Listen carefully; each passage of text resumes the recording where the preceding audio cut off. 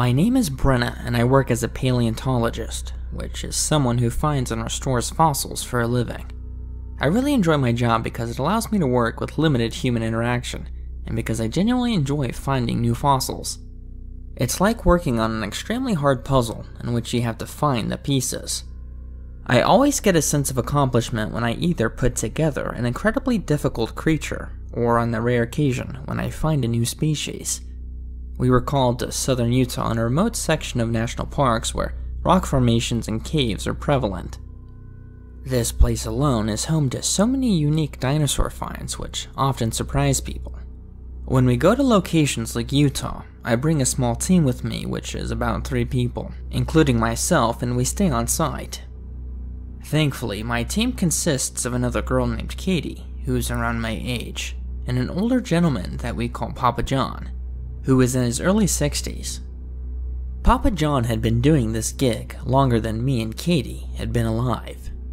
He was super cool to work with and was also a complete stoner, which makes our camping trips all the more enjoyable. When we would take the crib, we'd bring a camper with us and usually just stay in there together. Thankfully, Papa John isn't a creep, but rather a grandfather-like figure which makes sharing the same space for a few weeks bearable. Katie is like most girls where I'm not. I've been told that I give off a punk vibe, but I don't quite see it. It's probably because of my tattoos. Anyways, back to the story. We had been working on the side of this mountain one day, getting samples for a possible site to find more fossils, when Papa John goes for one of his walks, aka his smoke break. When I say smoke, I don't necessarily mean a cigarette. Instead of old John coming back with blazed eyes and a slight stagger in his step, he comes back, out of breath and with excitement. Katie and I shoot our heads up to see he's holding something. It appears to be a small rock that had been cracked down the middle, encasing the remains of a fossil. Apparently his smoke break actually yielded results to our dig site, and he happened to stumble across a cool find. It wasn't the rock that excited him though, more so where he found the rock. He told us to follow him, which we did confusingly. He took us down this beaten path that lined the base of the mountain. The right side of the path had been overgrown with brush and sage, which made going down the path a bit of a squeeze. John was always good about finding good places to smoke so he wouldn't get caught. This was definitely the place to do it. As we continued to press through the intense brush, we eventually arrived at John's prized location, at the base of the mountain. There was a large boulder that appeared to be covering what looked like an entrance to a cave. John was convinced that this cave was sure to have priceless fossils hidden inside. The only problem was that we needed to find a way to move this boulder. John, being old in age and not having any equipment with him, was not able to move the boulder, but he figured that me and Katie with a few pickaxes would be able to chip away at the boulder enough for one of us to slip inside. Looking at the truck-sized boulder, this would take us some time. I went back to the RV and grabbed 2 pickaxes and a shovel, while Katie and John stayed back. We started working on the boulder, but we were only able to work for an hour or 2 before the sun got too low. We figured that it would be okay to leave our tools here since the area was completely hidden. We were the only ones in the area anyways. We went back to the RV and had our typical evening of having a small dinner and playing cards. John smiled the entire night, ear to ear with excitement. He kept telling us the best finds of his career have always been in areas of shelter, much like a cave. Southern Utah was a hotspot for things like this. The night continued on with high energy and anticipation for what was to come of the cave. There was a good chance that we'd be able to find valuable minerals in there as well, depending on the age of the cave. John woke us up early the next morning with coffee and singing. He was ready to get the day started despite it still being dark outside. Nonetheless, this didn't stop the jolly man from handing us headlamps and skipping down to the cave. Katie and I were not morning people, however it was hard to stay mad at John for long. We made it back to the entrance of the cave where nothing seemed out of place. Our tools still remained in the same place as well as the menacing boulder that prevented our entry. Katie and I worked at chipping at the sides of the boulder while John dug at its base. The chipping seemed nearly pointless since the progress was so minimal. I was certain that the right people with the right equipment would be able to move this in mere seconds, but time nor money happened to be on our side. About halfway through the day, John was able to dig enough at the base of the boulder to make it shift about a foot. This was just enough to open a small hole near the bottom where the boulder met the cave. Although being a small opening, it was just enough to send one person in without any gear. John was too big and I had claustrophobia, so I definitely wasn't going into the entrance until the hole was bigger. This left it to Katie, who was always up for a challenge. She took off her gear and got on her hands and knees and tried wiggling her way in. She kept her headlamp on from earlier this morning and peered inside. She told us how large the cave was and that we definitely all needed to come in and explore it. We handed her her gear and told her that we'll keep working on the boulder without her while she explored. We told her to be careful and not to get lost. Caves were notorious for people going missing. We worked more on the boulder, which took us some more time. Another hour or two, and we managed to produce another 4 inches on both sides of the hole. This still wasn't enough for John to fit in, and I still wasn't comfortable trying to squeeze in with this size. We called into the hole for Katie to give us a quick update, but she didn't answer. We figured she was too far into the cave for her to hear us, and we just kept working. We worked a little bit more before John and I decided to take a quick smoke break. I really wasn't one for smoking, but I was tired, and I still needed a break. We just sat off the side of the boulder, and John and I lit a smoke. I drank a Powerade that had been in my bag while downing a Cliff Bar that had since melted from this morning.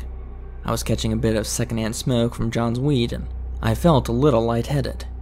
John and I were talking about music and other random things when we heard a muffled scream coming from inside the cave. We looked at each other, rather confused, and snapped out of our trance we had. John and I both ran over to the hole and peered inside while shining a flashlight. "Katie, are you okay?"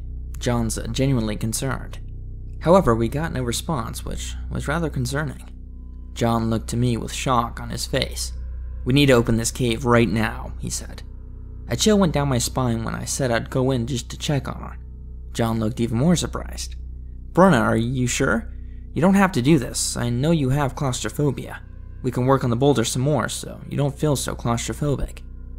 I sized the slightly bigger hole up in my mind and I figured it was doable. Frankly, this was a lie. I took off my bag and put on my headlamp. The lamp wasn't very bright, but it was better than nothing.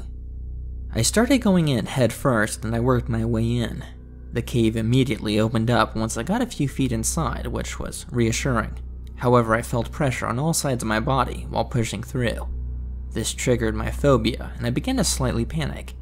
I pushed through more hastily and finally made it in without having a full panic attack. I felt proud of myself. I was able to overcome one of my greatest fears that I had in a very much needed situation. I snapped out of my self-congratulations and began my search for Katie.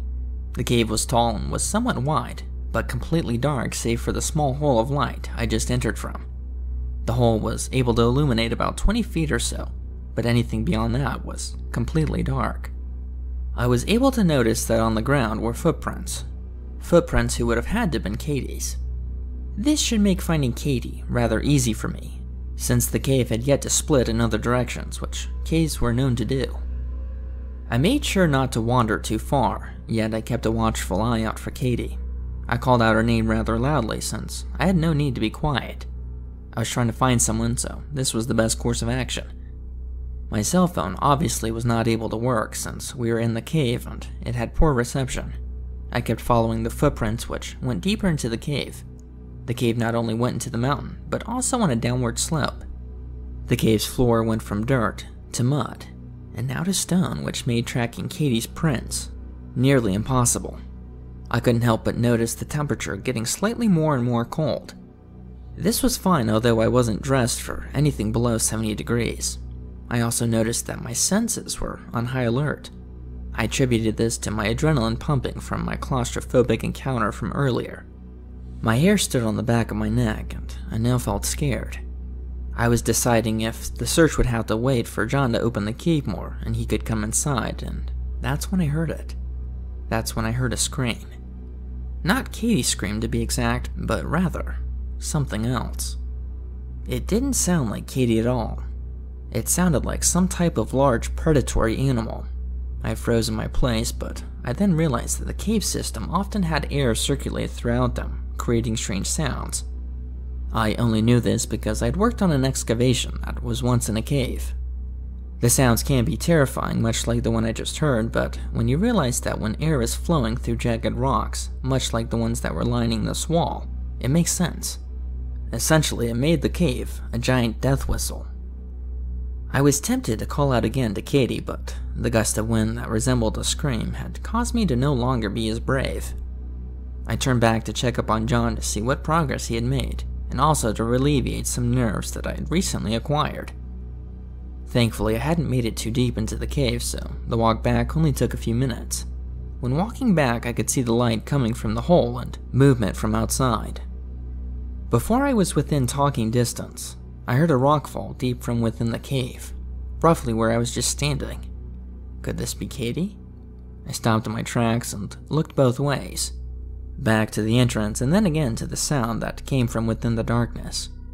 I decided to check in with John to let him know that I was okay and that I thought I heard Katie. I went over to the hole and I noticed that it was much smaller now.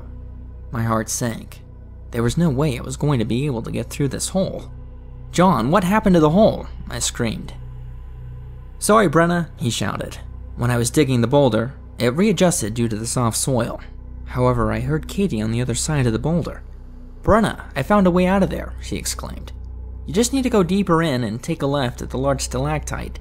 From there, you'll be able to hike up and out near the camper. But be careful. I think there's something living inside." My fear became paralyzing. I know that Katie was just trying to help, but that information absolutely terrified me. I just considered waiting by the entrance until they were able to shift the boulder again, but that could take hours. Plus, I could tell that it was getting dark outside since the light that was coming in was much more dim. My thoughts raced about the gust of wind and the rock that fell from earlier. Hopefully that was the cause for the rock to fall, and not some large animal that was going to eat me.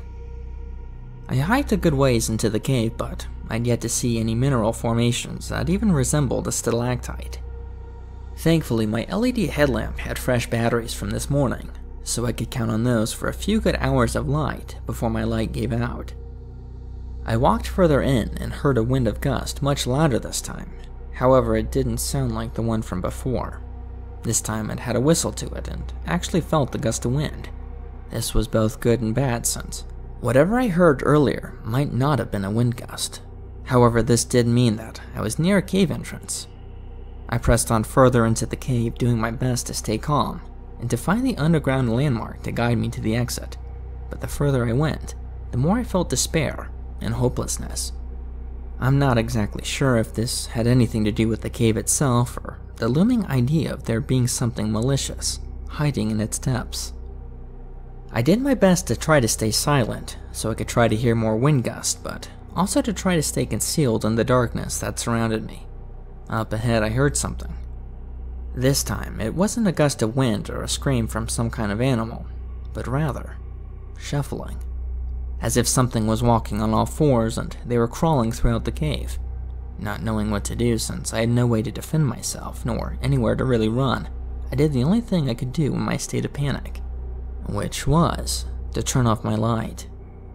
This was a huge risk, since most of, if not all animals that inhabit caves, have the ability to see in the dark. If this was the case, then turning off my light would only put me at a disadvantage. I had to act fast since whatever was coming at me seemed to be coming quickly. There was a good chance that whatever it was had already seen my light, but I had to try. I turned off my light and held my breath. The shuffling continued up until where I was standing, and it stopped. My heart sank and my blood froze. Something knows that I'm here. Instead of shuffling, I then heard the sound of sniffing coming from a small distance away. It was as if whatever it was knew I was there, but couldn't quite pinpoint exactly. I leaned up against the wall of the cave and ran my hands along the wall, hoping for something to try to climb up onto. I grabbed what felt like a solid hold that could elevate me up a few feet, and I silently started climbing. My feet felt around for any type of support to try to help lift me, but I felt nothing. I then pushed on the wall of the cave with both my feet and pulled myself up using non-existent upper body strength. The hold I was grasping with my shaky hands started to crack and completely disconnected from the wall. I then fell only a few feet, but it was enough to get the attention of whatever was sniffing. By whatever unfortunate circumstances that caused the rock to disconnect from the wall, fate now seemed to somehow be in my favor, as I was now holding a large rock in my hand. Before I could even register the pain from falling for those few feet, I was then grabbed by the creature. To my surprise, I was not met with sharp teeth, but rather rough textured hands. Something grabbed my legs and let out a scream that resembled the sound I had heard earlier in the cave. My instincts kicked in and I swung the rock that I was holding in the direction of the scream and instantly connected with soft tissue. But I also heard a cracking sound upon connection, then sobbing sounds. I was confused as I was under the impression I was being attacked by some kind of animal, but it was now crying. Did I just hit someone in the face with a large rock?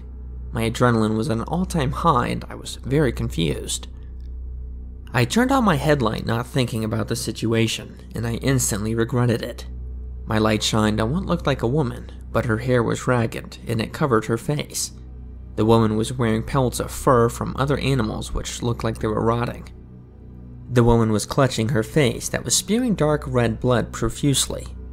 The woman was crouched down, which made her seem normal size, but when I tried to speak to her and apologize, she glanced over at me through her matted hair and stood up.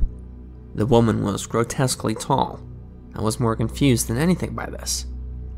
Her arms were long and connected to ungodly-looking hands. Her hands had long brown fingernails that resembled claws. The woman was no longer sobbing, and she removed her hand from her face, revealing that I had indeed smashed her in the mouth with a rock. Her sobbing turned into rage as she revealed her teeth that were now reddened and broken. My first hit with the rock was a miracle, since I'm very uncoordinated. I tried to throw the rock at the woman, but I was nowhere near hitting her. I turned and immediately ran. I could hear the woman behind me drop to all fours and begin pursuing me. The adrenaline was able to give me a quick boost of stamina, but it didn't last long. I heard the screams coming from behind me, but to my surprise, I also heard distant screams ahead of me. It was as if she was alerting others. As I ran, I then entered what appeared to be a large opening in the cave. To my horror, it revealed a horrific sight of more creatures like the woman. However, they seemed to be eating something and were rather distracted by my entrance. I could see that what they were eating, due to the colors of the clothes of the person, were bright and recognizable. They were eating Katie. Thankfully, the creatures were preoccupied with their current meal that they seemed to not care that I was in their place. I continued past the small group and pressed on into the cave looking for anything that could get me out of here. The woman, however, continued her pursuit despite being a good distance away. The woman, or should I say creature, was starting to make ground as I began to tire from fatigue. All seemed lost as I didn't really have anywhere to go. There was a good chance that this cave didn't even have another entrance. However, my light then caught a flash of a stalactite that hung right before the entrance of two caves. I remembered Katie's instructions to take the cave to the left, which I did. The cave took a sharp left. Thankfully, the advice from Katie seemed to prove useful, as I saw that the cave veered up and to the left. The incline was steep and the ground was wet from moisture. A light current of water came in slowly, trickling in on jagged rocks, making my footing very slippery. I was then forced to go on my hands and knees to scale my way up without slipping. The wet rocks also seemed to slow the creature behind me enough to ascend without being attacked. I finally reached the top of the cave, and to my delight, it led to another small opening that led outside. Thankfully, it wasn't small enough to trigger my claustrophobia, but I did have to duck to get through. I went outside and saw that the exit was on the side of the mountain that seemed extremely out of the way. It was now nighttime and it was raining. I was able to quickly look around and see our camper a good distance away, and the lights were on. I wasn't sure if the creature was still behind me, but I didn't take any chances. I shuffled down quickly the steep mountain, and sometimes having to slide down on my bum, which tore up my pants, but I didn't care at this point. I could now feel the pain of all the scratches and bruises my horrific pursuit had incurred. My hands were cut and my legs ached from the small fall and from all the running. I reached the trailer and fell down while banging on the trailer door. I was met by Papa John and by Katie. I was out of breath and I couldn't say anything for a few seconds. I pointed at Katie in confusion, and I tried to explain what I saw in the cave. They were eating her. Katie and John both looked at each other and grinned at me with wide smiles revealing long, sharp teeth. Both then started to convulse and shake wildly, shifting into those creatures from inside the cave. They both grabbed me, and rather than kill me right then and there, they began to drag me back into the cave.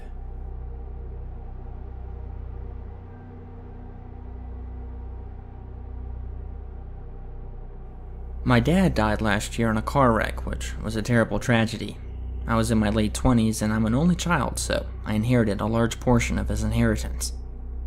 My grief-stricken mother received his life insurance and warned me to be smart with the money. I was working as a car cleaner at a local dealership, which paid barely more than minimum wage. I had gone to college but dropped out due to partying too much and sloughing on my grades. I was never one for school. I always thought it was for suckers that didn't know how the real world works. You didn't need to know how to use the Pythagorean theorem to start a company or to buy a house.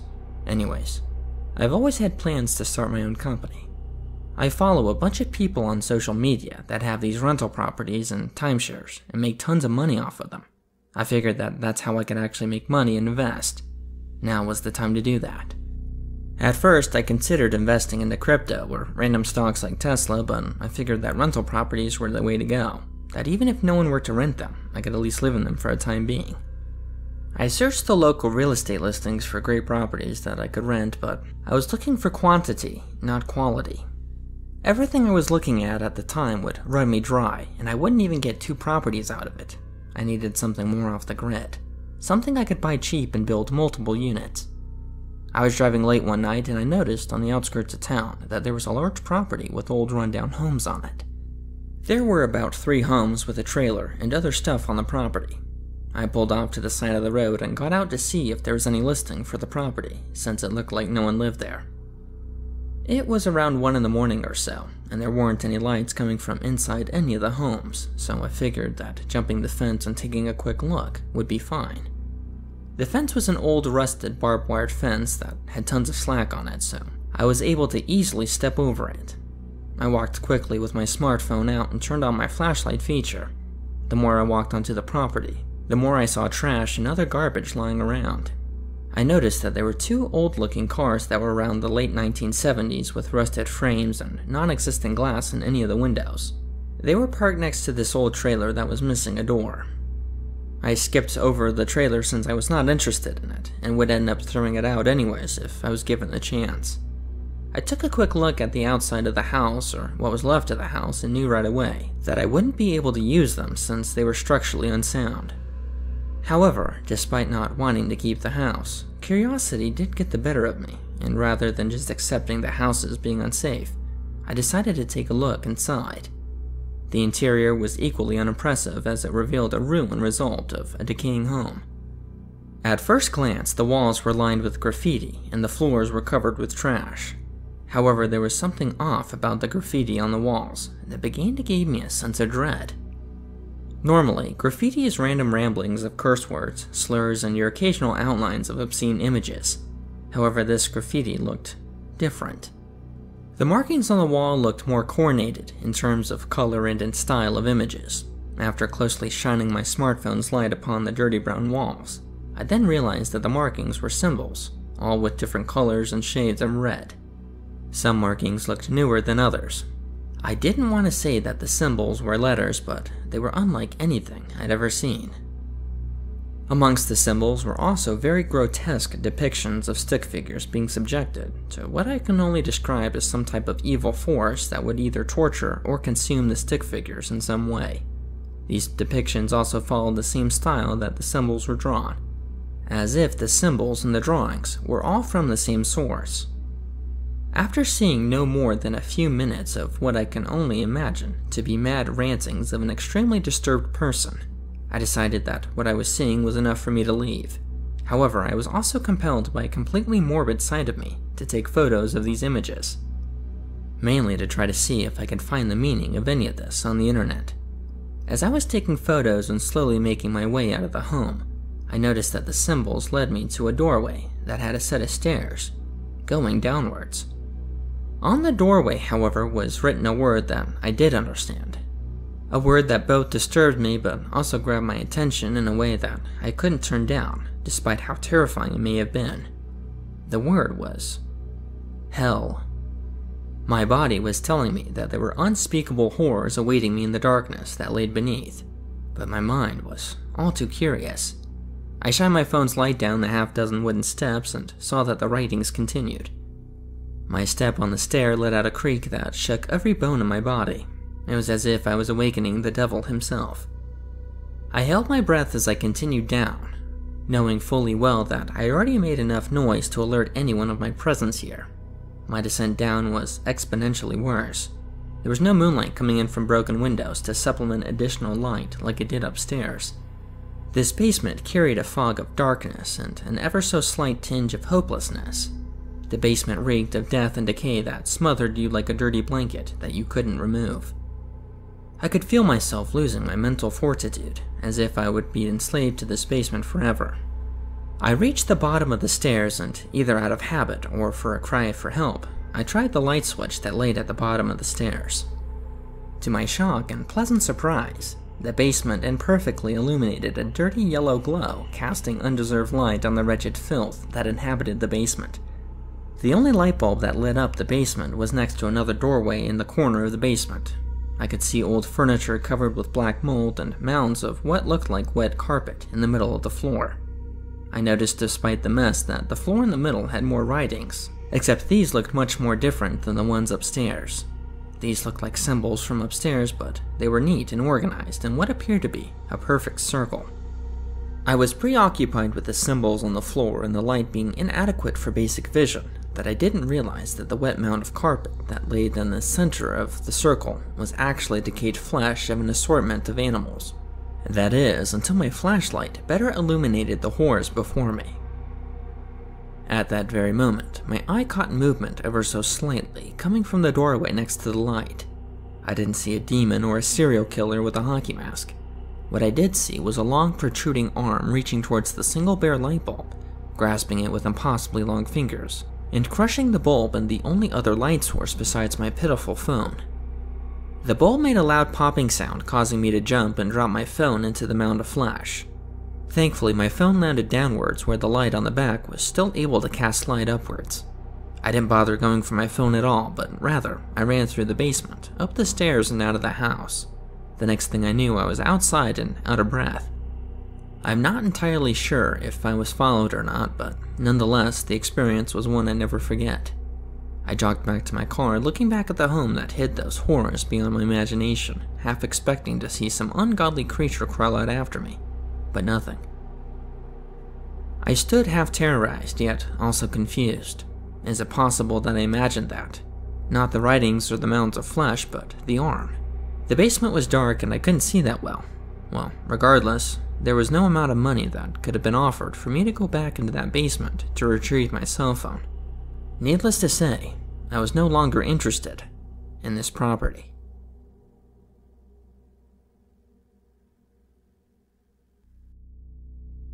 I moved to Texas in February of 2020, but had to fly to Utah with a friend to pick up my car from my brother's. We get there early and decide to do a last-minute photo shoot for said friend. It caused us to leave Utah late, approximately 6 p.m. We grabbed all of our snacks and started our 20-hour drive back to Texas. As we were nearing the border of New Mexico, we were still in Arizona. Sleepiness began to hit me, and we decided we'd spend the night in Albuquerque. It was only a few hours away. We drove around 4 a.m. to get a few hours of sleep and head back out. I remember feeling weird the closer we got to New Mexico. As we entered it, my heart rate spiked and I was wide awake. It was sort of what I would consider the looming feeling of doom. I shrugged it off as nighttime anxiety originally. I shouldn't have. We got onto US 491 and as such, You have to pass through a reservation to get to the main highway for Albuquerque. The speed limit dropped from a normal 80 miles per hour to maybe 35-45 miles per hour. I thought that this was odd, but the road had a lot of weird turns and dirt being kicked up, so I figured it was more of a safety precaution. It's maybe 2-3 a.m. at this point, and my friend had her head against the window while I was playing music loudly. I thought they were asleep, but I recently asked them and they said that they were wide awake too. Something about entering New Mexico also freaked them out. As I got further into the reservation, I heard a sharp knock on the roof of my car. It was a quick tap-tap, but hard enough to be clearly heard over the music. My friend was startled and asked what had happened. I shrugged. I started to think the worst, but I did not want to stop. I'd rather have rock damage or have killed something than stop on that road. It was dark, and I just knew deep down I shouldn't stop on this road. Instincts, intuition maybe, I don't know. Now I have a brand new car with insanely bright LED headlights, coupled with my brights. I could see a few miles ahead of where my car was going. My friend was watching the road when we noticed a shadow on the side of the road. I slowed down while I was still a good distance away to get a better look. What I saw freaks me out to this day. The best way I can describe it was a body of a human, half contorted downward, almost as if its spine had been snapped in half. Its head was upside down with its hair falling limply away from its face. Thinking back, the hair reminded me of smoke tendrils. It looked like it was flowing in the wind. Its arms were large stalactite-looking things supporting its contorted body. Whatever it was so dark that my headlights couldn't penetrate it.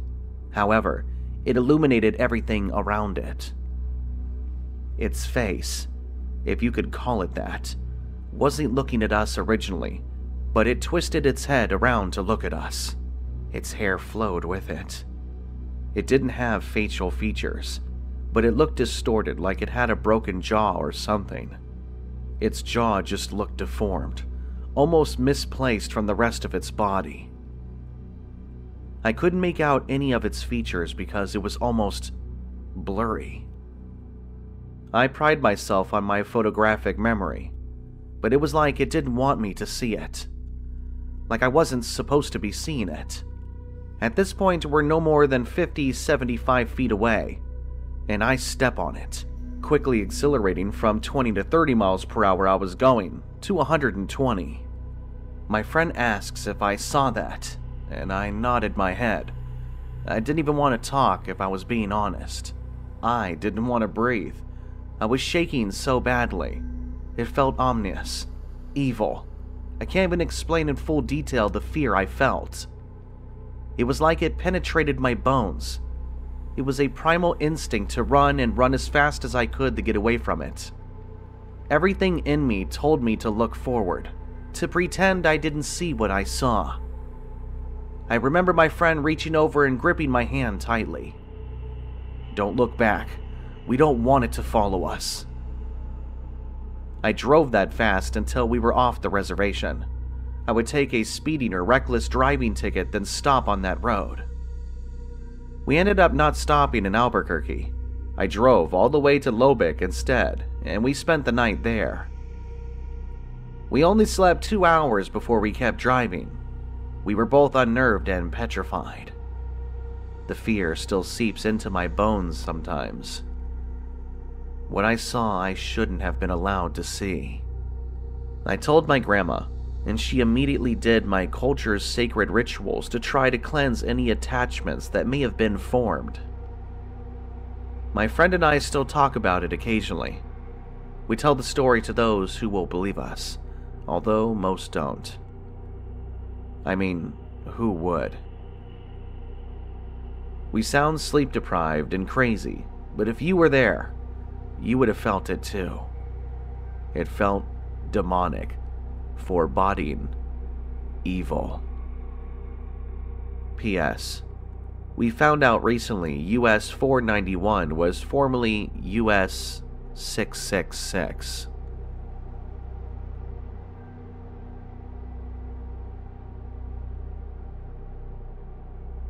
Consulting isn't exactly what I'd call my dream job.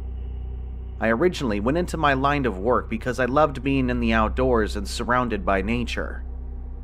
While I technically did get that out of this job, it wasn't exactly in the form that I had imagined or wanted. I had dreams growing up having an impact on the world and the environment. Clean up oil spills, stopping climate change, save the penguins, stuff like that. Unfortunately, no one told me when I went into this field that unless I wanted to devote years of my life in school, I wouldn't be making that much money. Everything that interested me was either vastly underpaid or volunteer work. Everything, that is, except for consulting. Yeah, consulting. Those annoying guys who show up at your property every time you want to add an extension to your house to charge you money for damaging the environment. Yep, that's me. Like I said, this isn't exactly what I had in mind when I went into the environmental field. For the most part, my experience in this job has been boring to the point where I'd put myself to sleep elaborating to them. Someone comes to our company describing the work that they want done to their property, and we show up and assess it for the environmental compensation that would have to be done. Usually, the most interesting occurrences during these excursions are when a client doesn't like what we find and proceeds to condescendingly berate us for doing our jobs. I warned you, it's boring. One job I had a couple months ago, though, changed the way I see the world. I still blame myself for what had happened. Maybe if I had done more, maybe lied about a wetland existing on the property or something like that, then, well, maybe things would have been more different. It started off like any other week. I walked into the office in combating traffic for the best part of the hour, and opened my laptop to look over my emails that I had gotten over the weekend, or any new assignments that my workaholic boss Jason had sent me in the early hours of the morning. I remember that morning I had less emails than I normally would, which would indicate that I might have a relatively light week. But there was one email from Jason. Hey Rita, this request came in late on Friday. The location is blank.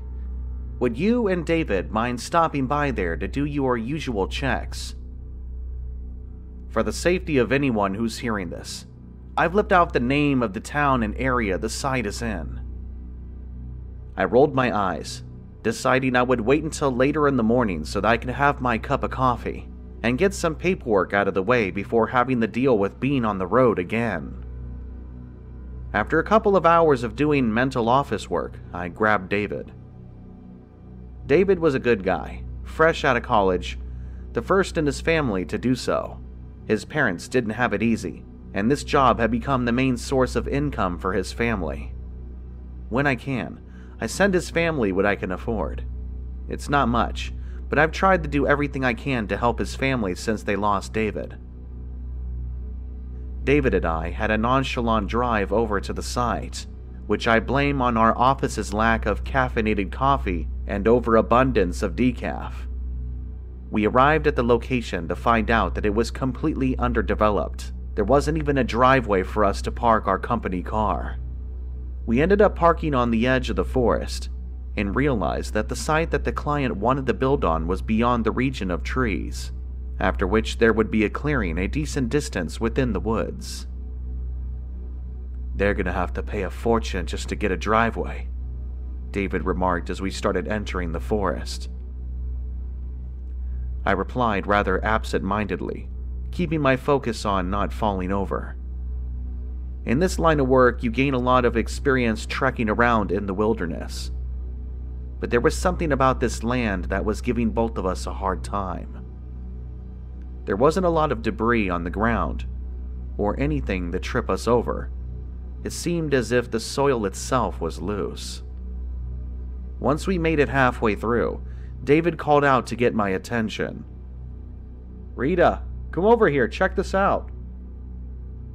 I walked over to where David was standing and saw that he had discovered what appeared to be a deer skull, apparently bare of any flesh and still with its antlers attached. I understand that for a normal person hearing this might be unsettling, but honestly at the moment, we didn't think anything of it. We worked in nature a lot, and it wasn't completely unusual for us to come across animal carcasses. After all, animals have to die somewhere. In retrospect, though, we should have wondered why it was the only skull that we found, and what happened to the rest of the skeleton. "Nice," I said, snapping a picture to show my friends later, so I could at least pretend that my job was cool. David cracked some joke that I can't remember anymore, and we continued on to the clearing. With the unusual soil throwing off our footing, it took us a half an hour to arrive to the clearing where the client wanted to build. At first glance, there wasn't anything unusual about the clearing.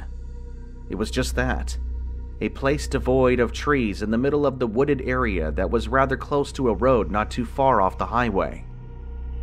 We began our work, which consisted of taking soil samples as well as identifying plants, insects, and if seen, animal species that inhabited the perimeters in which the client wished to build. Since the clearing was rather large compared to most sites that we visit, David and I decided to split up the work, with each of us taking half of the allotted property to inspect. I ended up getting stuck with the half of the clearing that was on the other side of where we had entered, so I had to trot all the way over to the other forested edge of the property so that I could begin to approximately survey the expanse.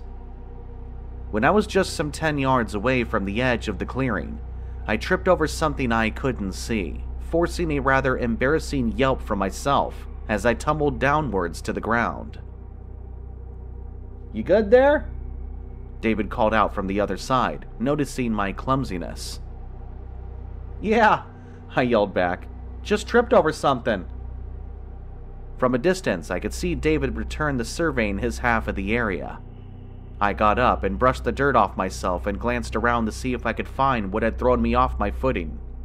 After a few moments, I had found it. It took me a little bit to figure out what it was. The moment I figured it out, though, my heart sank a bit. It was a tombstone, or at the very least, a part of it. What I had tripped over was just a piece of a tombstone.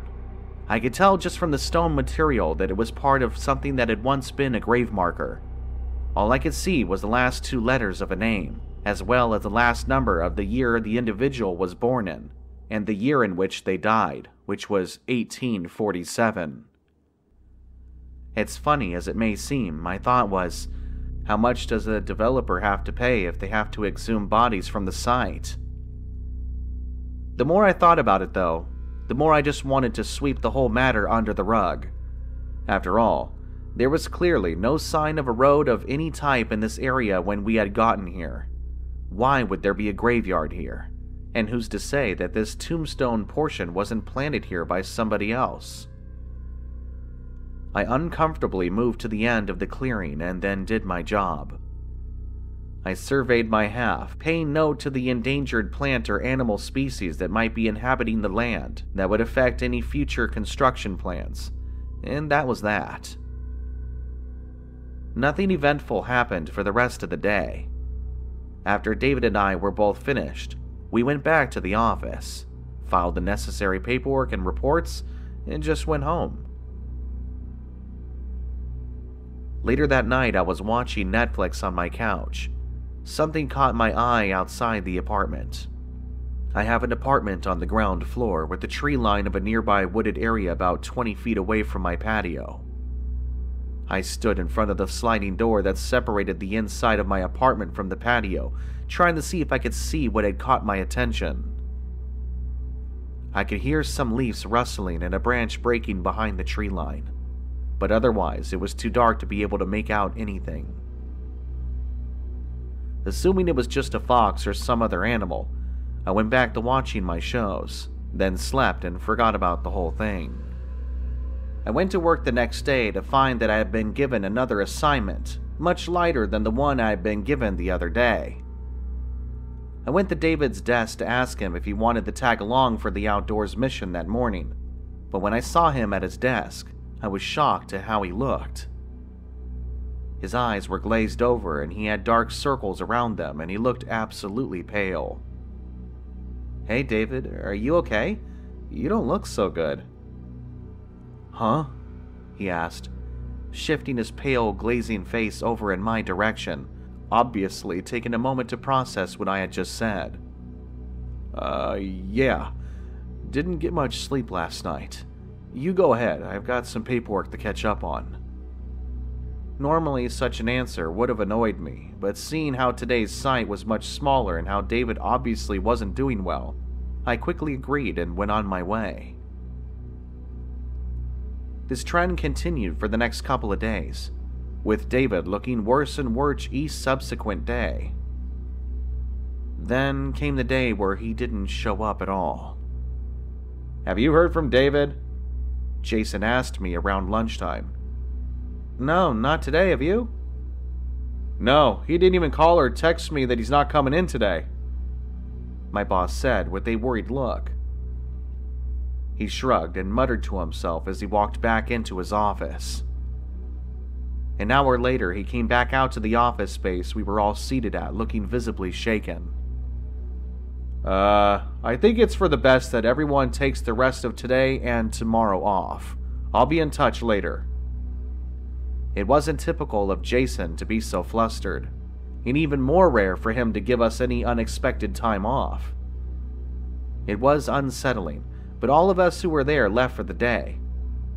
It was only when I got home and turned on the news that I had learned what had happened. David's mother was hysterical on the news.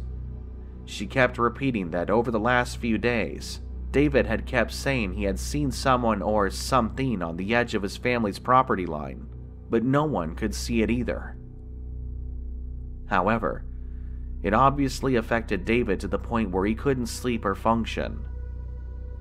That morning, when he wasn't up to get into work in time, his mother came into his room and found his head on his bed, still on his pillow. Just his head. The police were investigating heavily due to the brutality of the murder, as well to the fact that no sign of forced entry had been found.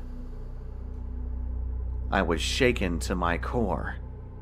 I couldn't sleep that night, and because I was still awake at 3 in the morning, I could hear the rustling outside my apartment again. As opposed to a few days ago, though, this sounded closer. Much more scared than I was the last time, I peeked out the blinds of my window and saw nothing, much to my comfort. The next night was when I saw it for the first time, though. That dang deer skull that we saw near that clearing in the woods. It was on a body that was cloaked in some black cloth or fur, to the point where it looked almost as if it was floating. I hid under my covers until dawn. I grabbed everything valuable of mine that I could, withdrew all of my money from my bank, and drove non-stop until I hit the nearest nunnery, deciding that my 20-year streak of being a rebellious, relapsed Catholic had run its course. It sounds silly, I know, but I've been holed up in here the last 2 years. I still see it at the edge of the forest line. That dang cursed skull on a black silhouette of a body. I think I made the right choice though, as it seems that it cannot cross into the nunnery itself. I keep wondering if I could really live out the rest of my days on this small property, to never venture outside and see the world again.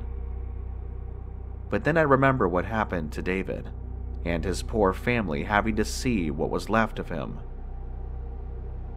I won't do that to my family. And above all else, I won't give it the satisfaction. Whatever that thing is, let it wait.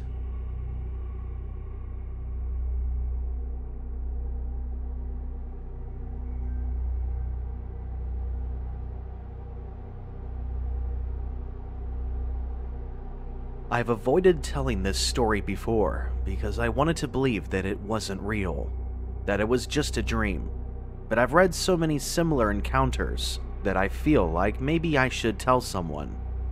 Maybe it was real, and something like this really lives out there. I wish I had known it was possible back then. The story starts at my aunt's house. At the time, my mother and father were going through a divorce. I was about 11, and my younger sister was only 6. The details of the divorce don't really matter, but we were staying at my aunt's house with my mom until she could find a place that she could afford on her own.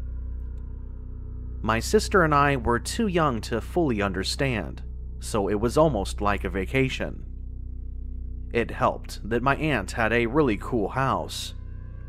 It was big, and seemed even bigger to a couple of friends. I don't really know house lingo, but it was very modern, with 2 long main wings. One side housed the bedrooms and a small library, and the other had a kitchen.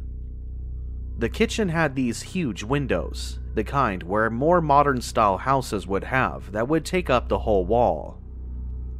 Nestled in this wall of windows was a sliding glass door, but my sister and I rarely used it because it was large and heavy and hard for us to open. Another thing about these windows, though, was that they faced the woods. My aunt's house was surrounded right on the edge of a large wooded area. The trees ended only a couple of feet away from where the sliding glass door was. Of course, this was one of the benefits of her house. Living near the woods was peaceful, or at least that's what my aunt always said. My aunt had a small sitting area by the windows where she could watch nature. She told us that oftentimes she had little herds of deer walk through, and that she'd even seen a mountain lion once. Anyways, you get the idea.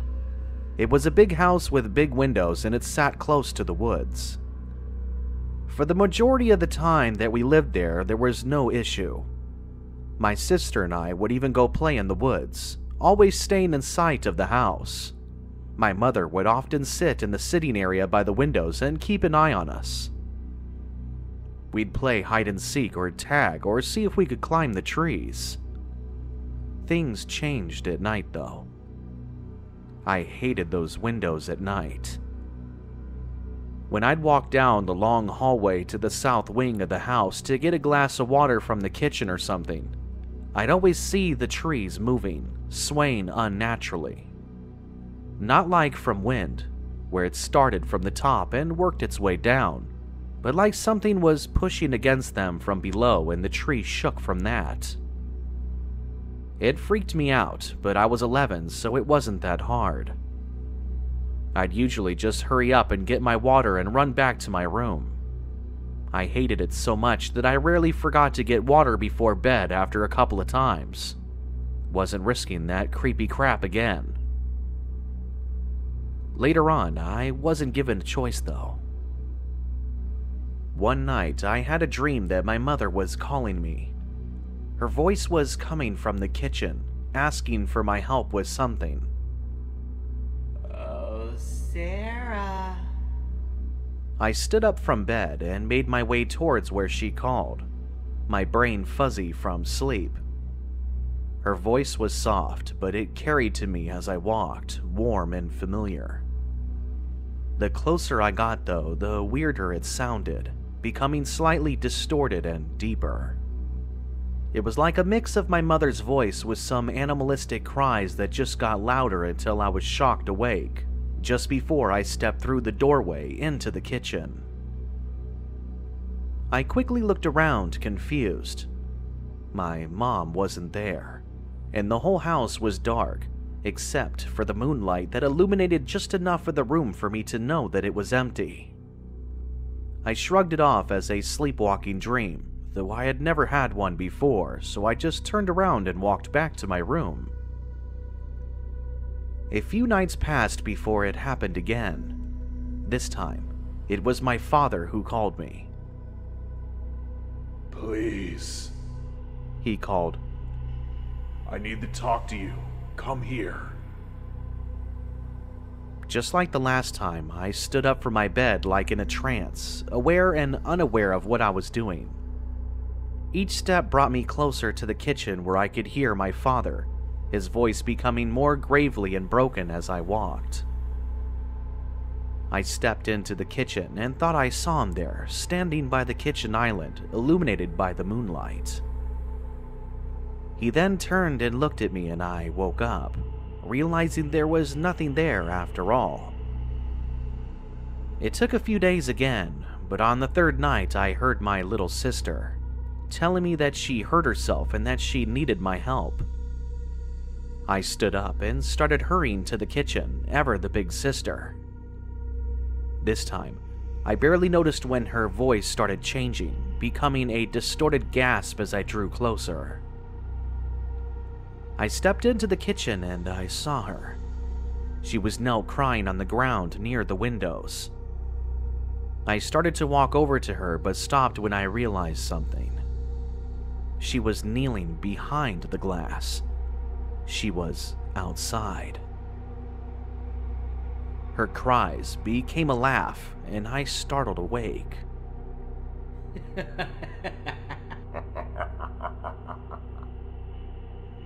But I still saw a shape kneel just outside the window, only it was bigger and dark and misshaped. I screamed in terror and it moved faster than anything I had seen before, disappearing into the woods. My mother came running from her room, turning on the lights and comforting me. I told her about the sleepwalking in passing, and she chalked it up to me still having been asleep when I told her about the monster. She walked me back to my room and had me take some sleeping medicine to help me get back to sleep. After that, everything seemed like it might be okay. A week passed, and then 2. My mom found a nice apartment that she planned to move us into. My sister and I were sad to leave, but I was secretly relieved. I had been on edge ever since it happened, wondering if it would call to me again. But everything was silent until the night before we were meant to leave. I was just starting to drift off to sleep when I heard shuffling outside my door.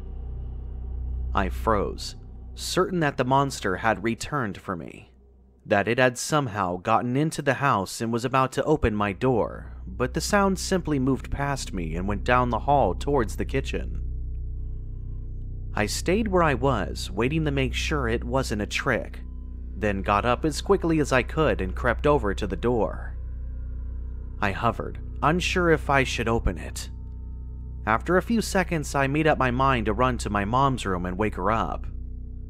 I slowly cracked open the door and peeked into the hallway towards where the sounds were coming from. There, at the end of the hallway and shuffling into the kitchen, was the form of my little sister. I blinked and then squeezed my eyes shut and opened them again, making sure I wasn't asleep. But no, she was real, and she was disappearing into the kitchen right before my eyes. As I realized this, I realized I could hear something, a kind of faraway moaning whining coming from the direction she was going. Dread ran up my body, and I looked down the hallway at my mom's door, the opposite direction that my sister was walking. Fear told me to run and get her first, but instinct moved my feet towards the kitchen where my sister had gone out of sight. I ran as silently as I could down the hall and peered around the doorway to look for her. There she was. She was standing right in front of the windows, her eyes open but glazed. As I watched, I realized the trees were swaying, the same way they used to but much faster now, and the swaying seemed to be getting closer, moving towards us at an alarming speed. I could hear the branches and the trees creak in protest as something hit them, and the moaning whine I had heard from far away was getting closer, sounding like a dying animal. One tree was rocked so violently, a flock of birds flew screaming out off into the night air. As this was happening, my sister was reaching for something, the lock on the sliding door. Even at 11, I knew something was coming through the woods towards us, and it was running, sprinting right at my sister. I ignored the noise in my brain, telling me to run in the opposite direction towards my mother. The noise was all well-encompassing now. It had become a screeching so loud it sounded like it was all around me. I grabbed my sister around the waist, pulling her back just before her fingers touched the lock, and I pulled both of us behind the wall beside the window, just out of sight. The sound stopped. The trees no longer swayed, and the screeching had fallen silent. I could hear my sister breathing frantically, but I held her mouth closed, willing her not to cry. My own breathing was shallow and fast, but as I tried to quiet it, I realized there was another sound. My sister's breathing, my breathing, and the even breathing of something else, standing just outside the window next to us.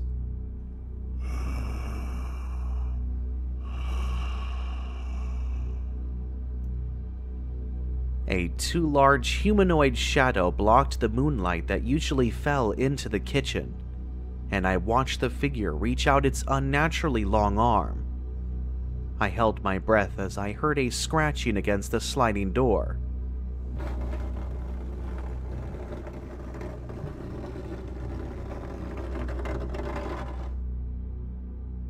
And saw the shadow of the creature's arm touch where the handle of the door was. After a second, the creature withdrew its arm and let it fall to its side. Then it stood there, still for what felt like hours. Finally, the shadow shrunk and I could hear whatever it was leave.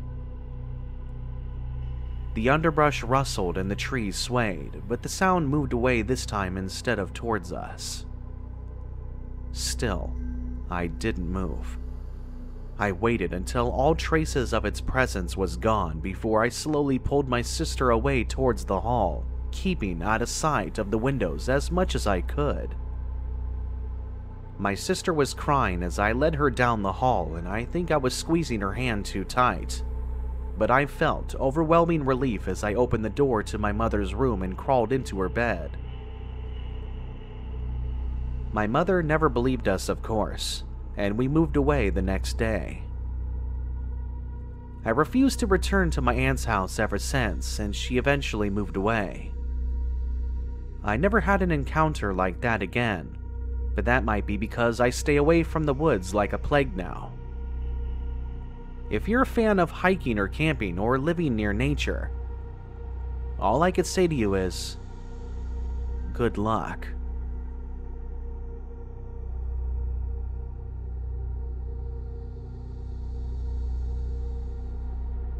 You freaks out there like cryptids? Yeah, of course you do. You're listening to something like this after all. Well, I have a few stories about weird creatures, but here is one that might catch your interest the most. Around 5 years ago, there was this string of consistent reports of a strange person. Or, well, people would be more accurate. Sorta, anyway. They all followed the same behavior, and that is what tipped off a few people who were in the same circles of weirdness like myself, that the description of the person was always different.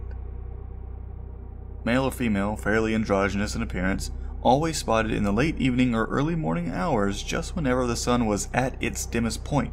However, the person would always be underdressed for the current weather and always in fairly remote areas of the national park where this took place. The witnesses said the people were sketchy and skittish and would not respond when spoken to, just staring straight ahead and looking like a deer in headlights with big glassy eyes. Then, after just standing there, they would walk in a way to not break eye contact. They'd shuffle sideways or backwards and disappear into the woods. Well, the park rangers had never found so much in the way of evidence, so one guy, during his downtime, took it upon himself to get in the proof that some weirdos were actually out there in the woods. So this fine young man with too much time on his hands goes out there with a camera and a pack for 3 days, built just for roughing it in the great outdoors. Made sure his clothing was layered up so he can get some sleep 1 hour after the sun went down, and not need a fire, and then wake up 1 hour before sun rises. Now, I am sure both you and him were expecting him not to find much for the first 2 days, but as his testimony is told, he was just waking up after 5 a.m. on the second day out there in the woods when some weird chittering noise was coming from behind a tree. So, he gets up and he lets his eyes adjust, and to his surprise, something is out there. Not a person, but something crawling on 4 legs. 2 legs in the back were bent like a grasshopper's, and the 2 in the front looked like skinny human arms. Pulled itself forward. The thing's head was hanging down, but it looked like a noseless, beady-eyed, lipless attempt at a human face. It was pink and hairless all over. He recounted just standing there, watching in shock as he tried to process what the hell he was watching. He describes as the thing was walking just behind the trees beyond his campsite and faced in the direction of the sun. As it was cresting the horizon, he said that this creature stood on the back 2 legs, standing upright, that the joints in the legs then morphed and pushed forward until they looked more like human legs. The creature threw its head back, and what was the back of its head formed into a face, one more human than the other. The chest grew 2 lumps that formed into what resembled female breasts without any nipples. The rest of the creature remained motionless, featureless and smooth. No genitals, no hair, not a single blemish on its mockery of human anatomy. Then it changed its skin color from a light, fleshy pink to one of an African American tone of skin. It stood there drinking in the first rays of sunlight and formed hair that covered its head. And then a shirt and shorts grew around its torso and waist. Despite being around 30 or so degrees, it just chose a casual pair of clothing to mimic somehow.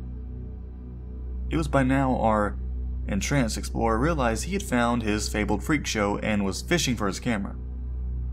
So the big brain takes it out, frames the shot, and snaps it. Flash and all. He said that the thing snapped its new face towards him, and despite looking shocked, it never moved past that. So he did what any rational person at that point would do when a creature of the forest comes and looks at him. He threw a cliff bar at it and bolted away. Ran all the way back to the nearest ranger station, and tells them about it. Of course, he got laughed at, asked what he was smoking that night, and dismissed. Now, I talked to that guy, and he seems pretty straight-laced. Nothing that stood out as nutty to me. That's why with his testimony and the public reports and other speculations about that place, I am very inclined to believe this one.